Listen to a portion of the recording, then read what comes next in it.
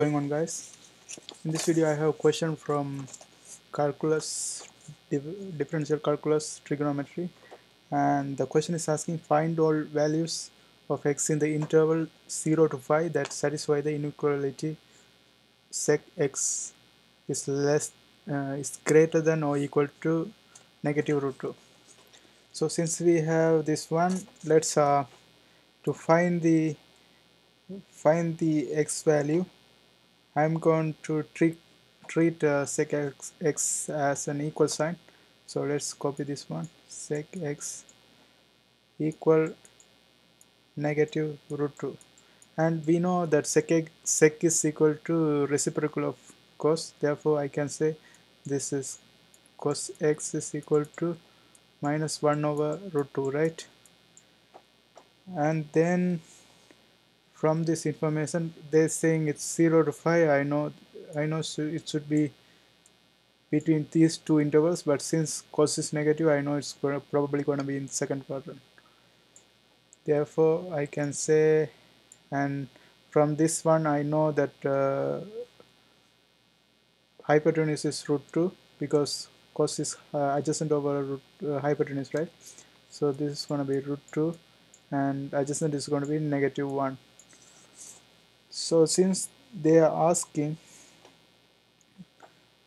to find the inequality, satisfy the inequality, so all the values of x that satisfy the inequality. So since this is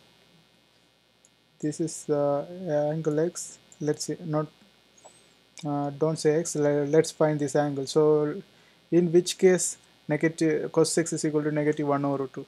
We know that's 45 in 45 degree it's 1 over root 2, right? But here it's opposite side, therefore this is 45 degree. From this one it's going to be 135 degree, right?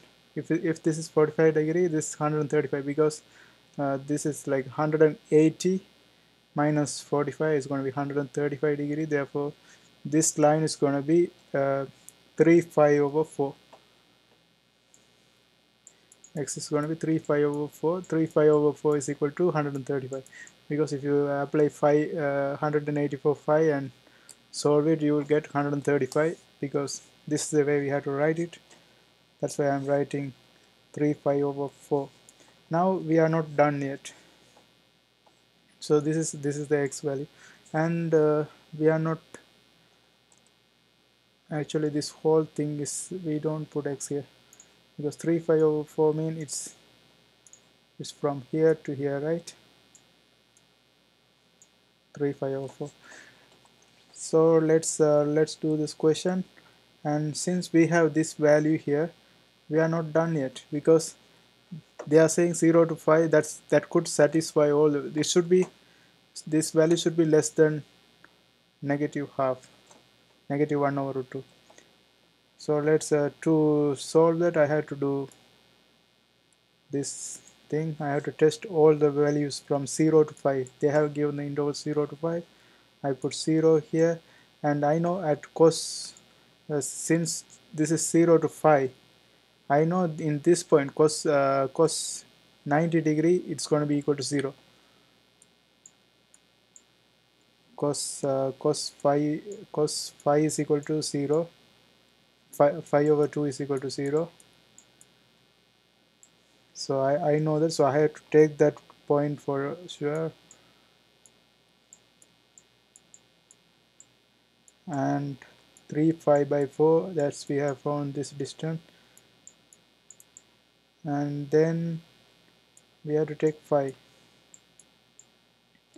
So if I check the values, if from 0 to 5 over 2, is this cos x is, let me write this in inequality form so we will understand better. Cos x is greater than negative root 2. So since we have this value here, is it from 0 to 5 over 2, is it greater than negative 1 over root 2? The answer is yes, it's of course greater than negative 1 over root 2. If you check all the values, if you check values you see it's greater than 1 over 2, so this is true. But from 5 over 2 to 3 5 over 4, if you see this, if you check the values, you will get less than negative 1 over 2, so this is false. And from 3 5 over 4 to 5, it's greater than negative 1 over 2, so if you check the values, you will find out, so it's true. Therefore we have to give the final answer as 0 to 5 over 2.